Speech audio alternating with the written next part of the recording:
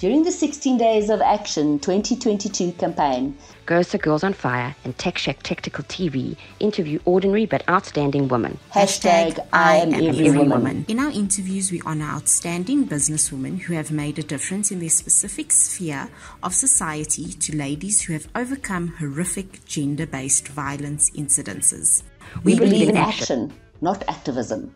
Why are women continually cast as helpless victims? Bystanders to their own fate, presuming that victimhood is a fait accompli. We are not simply deer in the headlights of gender-based violence. We can and will stand up for ourselves. We are not second-class citizens who need special days and men standing up for us. We say no more. Activism does not change the minds of predators. Predators will always be predators, waiting in the dark to claim their victims. Standing on street corners with placards saying that we are against gender-based violence has and never alone make a difference. Take action now, not to be a victim, and be a strong woman. Do not put your trust in anybody else except yourself. Take the example from the strong women in these interviews and be a warrior. Hashtag victim no longer. Lynette Oxley here for Tech Shack Tactical TV and Ghosts of Girls on Fire for our 16 Days of Action. We're speaking to Gloria Masters, an amazing lady. She's in New Zealand. Welcome, Gloria.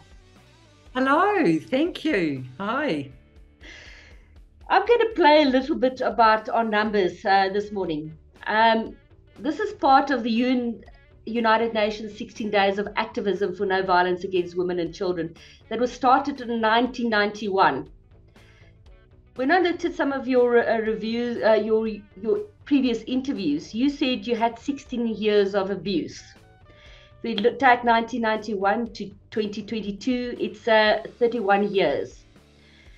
You also said you buried it until you were 32 years of age. So it's twice times 16 if you think about it. And we believe, so there's a lot of, for me, numerical numbers that make sense right now. And we're talking about 16 days of action. We've changed it right from the start when we started.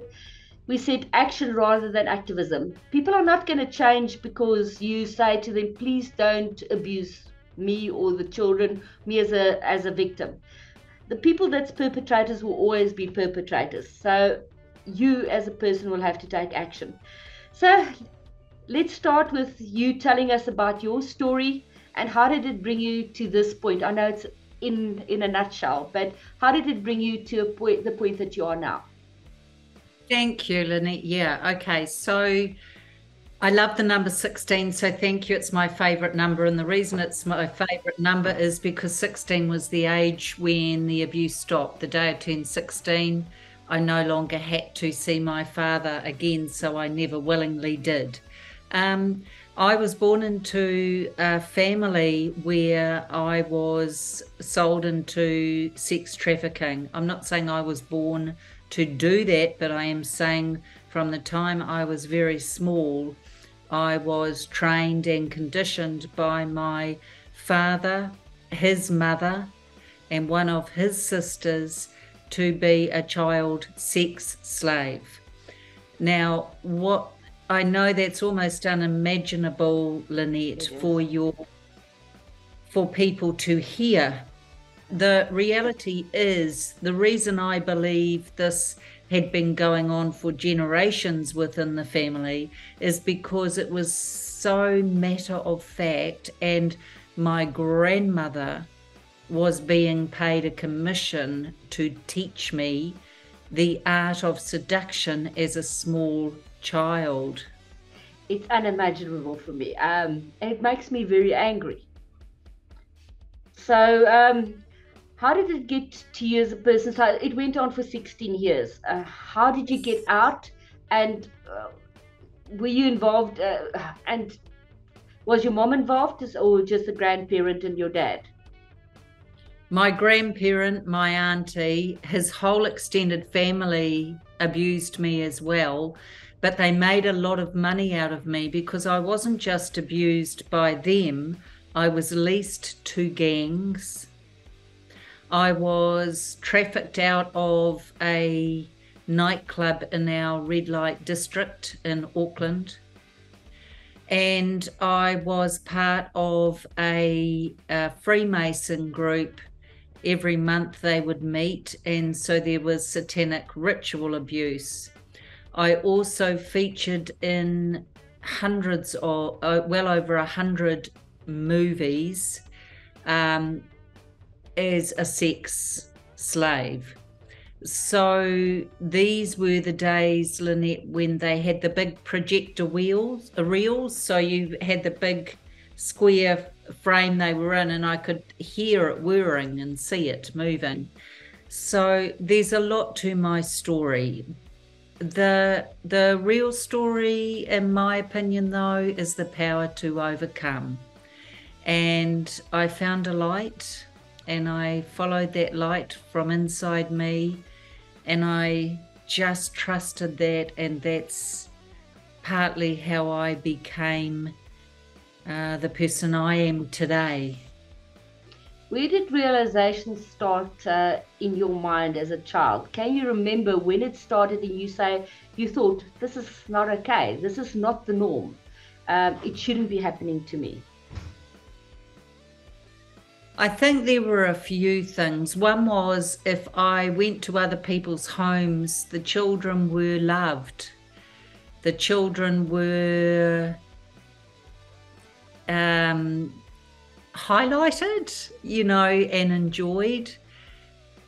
And it struck me as really odd, because I was always just a nuisance or in the way, unless my father could use me sexually and make money out of me sexually, or my mother could get me to do something for her. So she was a narcissist, and they never actually saw me. They never saw the beautiful child. They never saw that. They never valued that. And shame for them and shame on them. Absolutely. What happened at the age of 16 that was so important to you? Why did you get out? Because you're still a child. At 16, you're still a child. Well, it was, my parents had separated, and so I was told I had to keep seeing my father and visiting every second weekend until I turned 16. And the day I turned 16, Lynette, I never saw him willingly ever again. If I saw him after that time, it was a family wedding or funeral, and I didn't speak to him. So, did you ever go to the police with your story? In my 30s.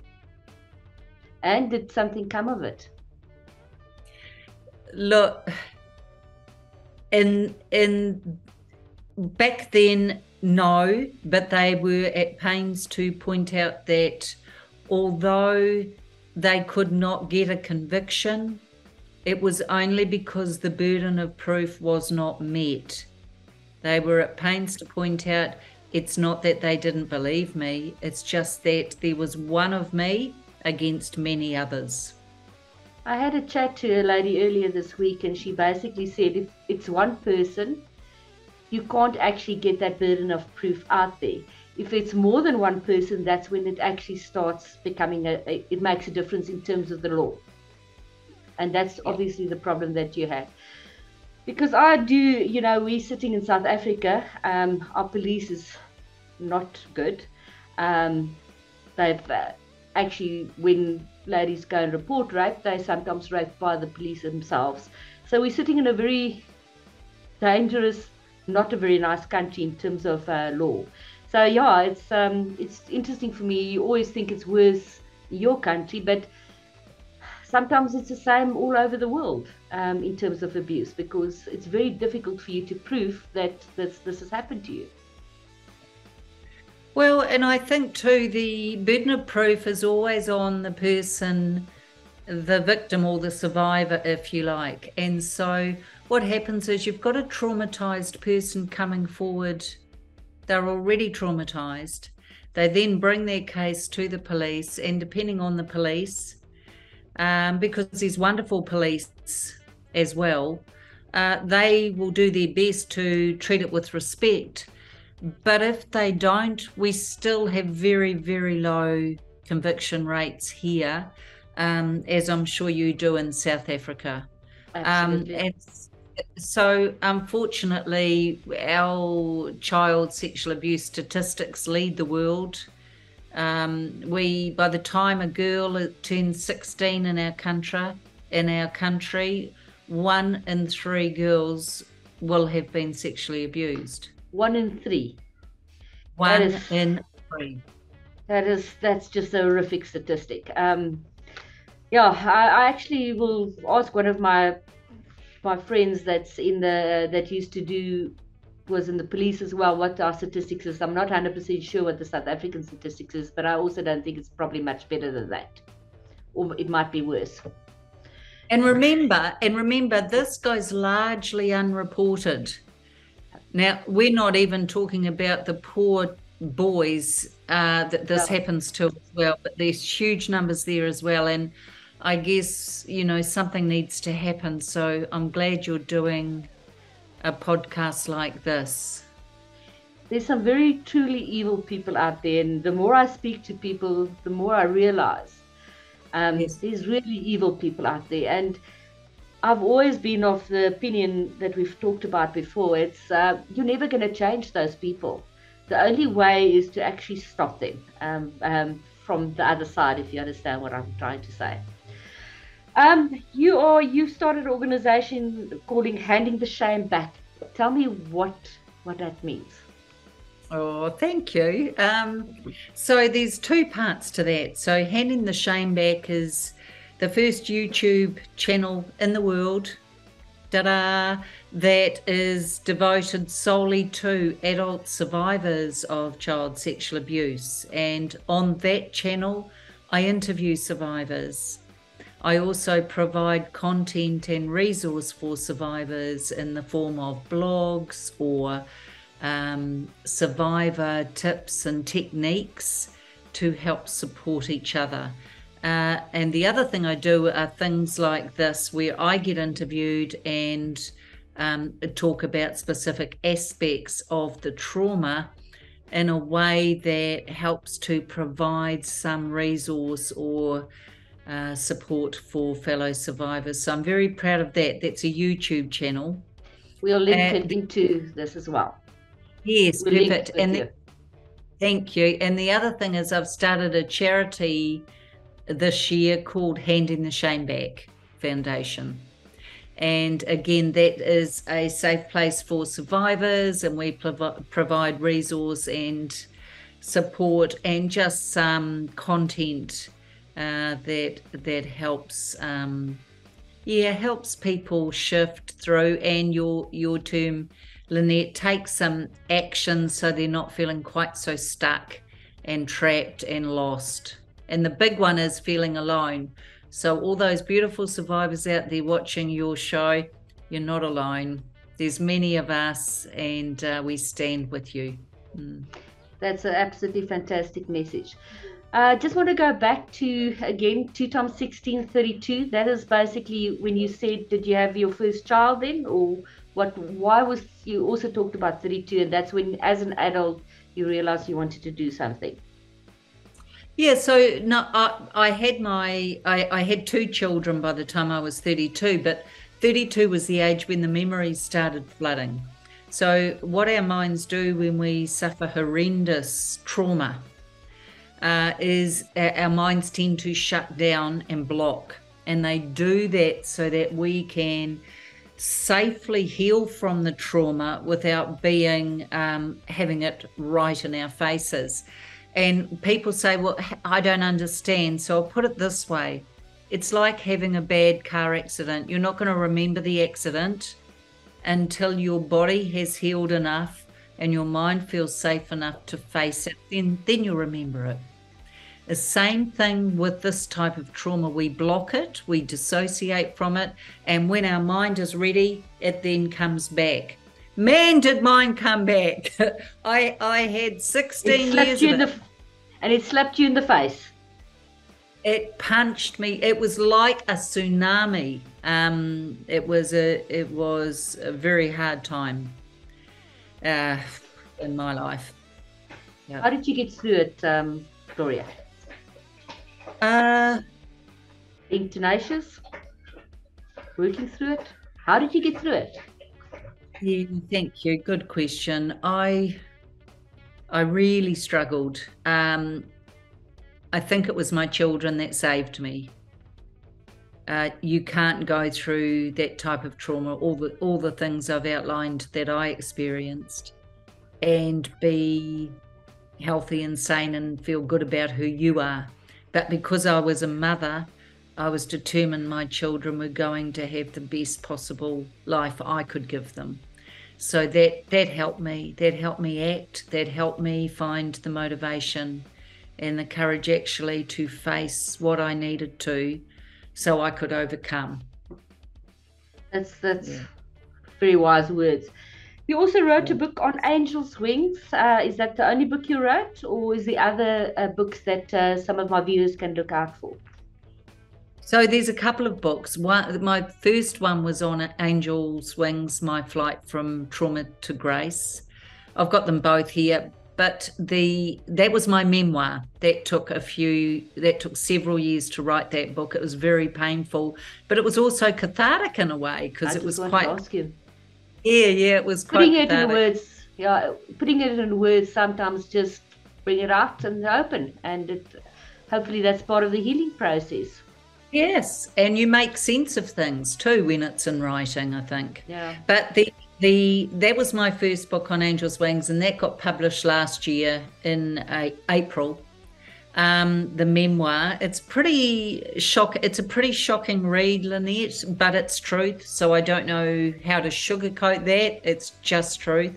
But the second book, my Flight Path to Healing, a guide for child sexual abuse survivors. So that's a guide I've written for survivors to help heal. I will definitely go and read your book, and hopefully we can have a follow-up interview specifically about the book. I do quite a lot of book reviews, especially, and there's another lady that I interviewed a little bit earlier this week, which I think she had something, also traumatic experiences. So I will definitely make time in the next couple of months to actually come back to you about the book as well, if you don't mind. Awesome, thank you. Lastly, I would like to ask you if you have a message for women or rape survivors or child sexual abuse survivors, what would it be? Trust yourself. Because when we start to bring our truth to the light, people don't want to hear it. So trust yourself, trust your instinct. You don't make this stuff up. This happened. Find your courage and trust yourself to believe what you are feeling and seeing and experiencing. Thank you so much. Thanks, Gloria. Hope you have a good evening. I'll have a good day, and we'll chat again.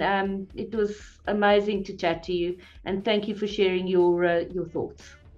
Oh, thanks, Lynette. That's awesome. Have a good day. I'm a girl on fire. I'm not a victim. A girl on fire. I'll stand my ground. Girl on fire. I've made a choice. I stand proud. I'm a girl on fire. I'm a mother, a daughter, a sister, a friend. I'm every woman. I have taken up arms and I choose to defend all that I hold dear.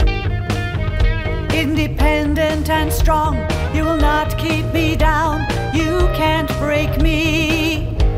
I'm a girl on fire. I'm not a victim. A girl on fire. I'll stand my ground. Girl on fire. I've made a choice. I stand proud.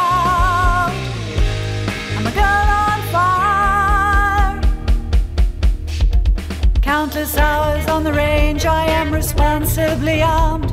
I am your equal. I've empowered myself. I have practiced and trained. Fear won't control me. my sisters in arms, we will make ourselves heard, we'll stand together. I'm a girl